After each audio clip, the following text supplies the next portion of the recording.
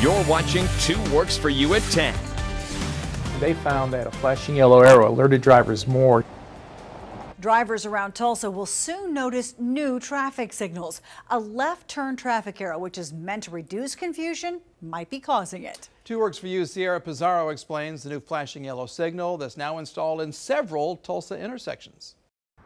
Yes, some drivers mentioned being confused by the new signal. It's supposed to attract attention, but just means yield before turning left. This blinking strategy has arrived in Tulsa. One of its functions is to help with congestion. That's always favorable, especially in this particular area. When the signal goes off, it means drivers can cautiously make a left turn. The new signals were installed today on 2 intersections, Highway 169 and 46th Street and 81st and Olympia. That's where at least 30,000 vehicles pass. What's your experience with this area? Busy. I mean, it does seem to move though. The traffic moves. I don't have a problem with it, but it is busy.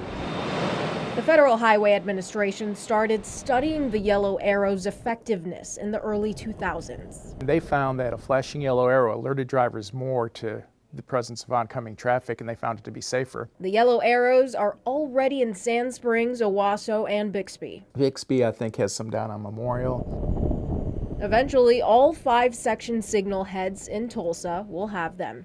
I'm Sierra Pizarro, 2 Works for You.